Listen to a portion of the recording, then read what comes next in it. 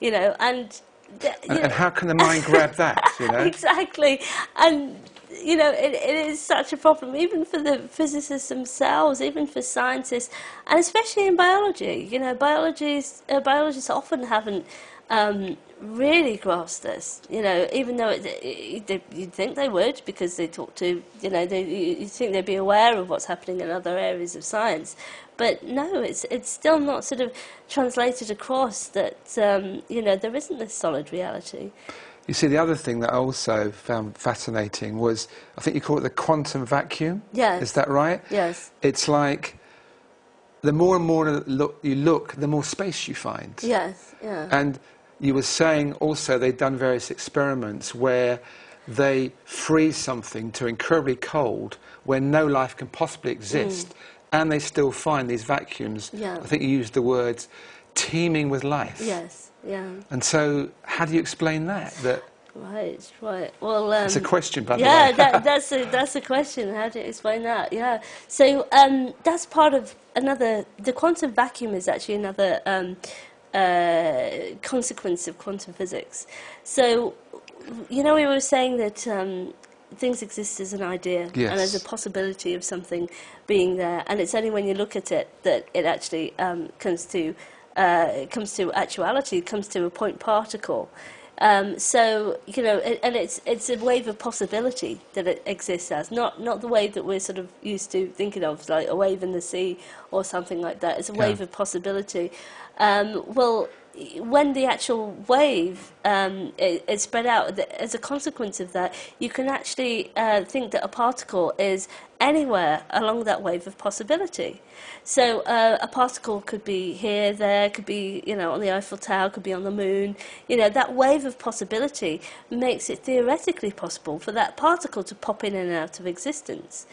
And so people predicted this. People like Heisenberg predicted that this was going to happen, that you get this sort of sea of particles popping in and out of existence. And that is indeed what we do find. We now find that even in a vacuum, you get these particles popping in and out of existence. They're still active, even at 0 point temperature. When you cool things down to nothing else is moving, you still get these particles popping in and out. And that is a very sort of interesting concept. And you know, actually, you ask, you know, why is that? Well, you know, I've actually seen that it's really the black hole principle in action. So in my book, which is the fundamental theory of your book. Which is the fundamental theory of the book. Yeah. You know, so to answer your question in a deep way, it's because that's where all energy and matter is actually coming from. So at the limitations of our perception, which are both at 0 point temperature and at the speed of light, which I'll explain in a bit more detail, you actually get this activity happening because even at those limitations of our perception, that's not the limitations of our universe.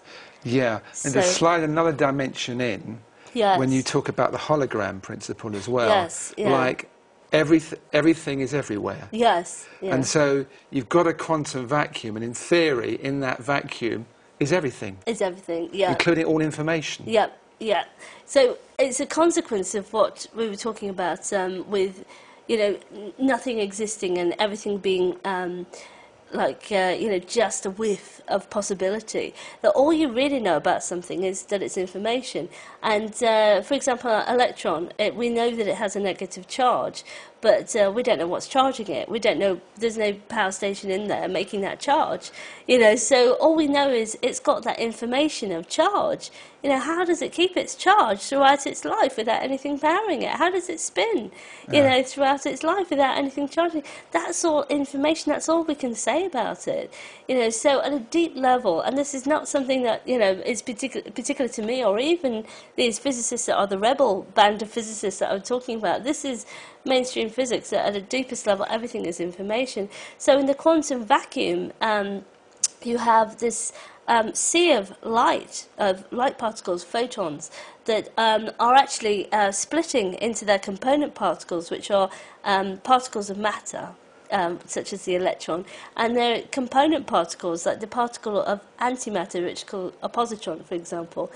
So you've got this sea of photons just splitting into two and then coming back together again to form a photon.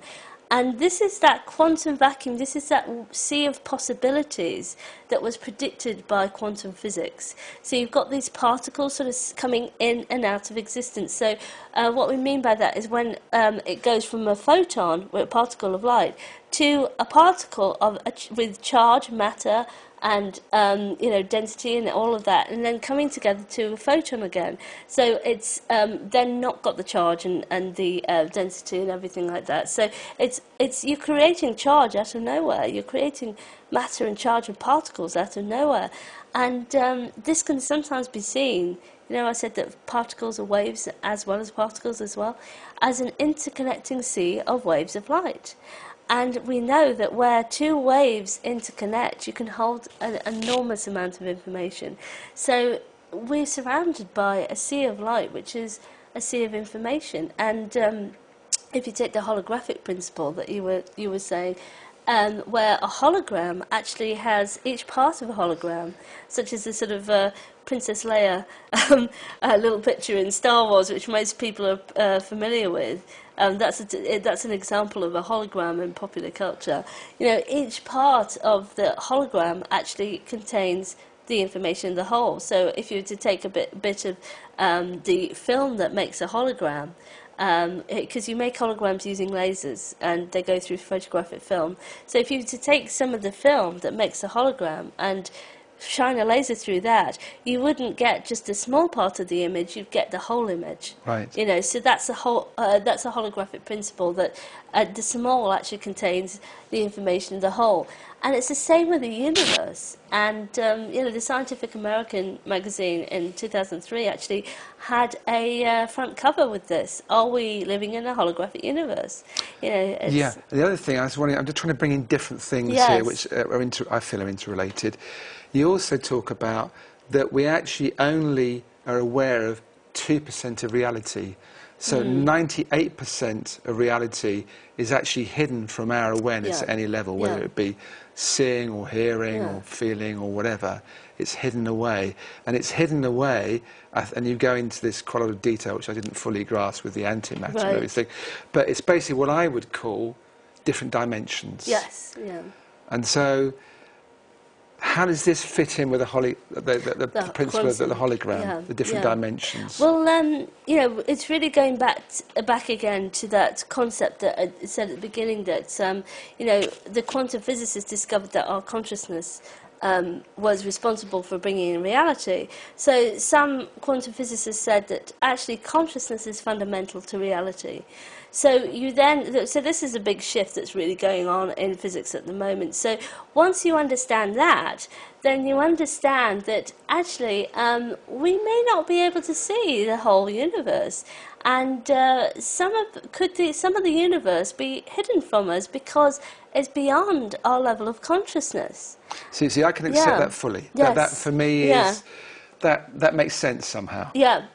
And in my book, and what I'm proposing is that one of those limitations, we've mentioned 0-point temperature, which actually isn't in my book as a perception horizon, but the limitation of our normal consciousness is actually at the speed of light.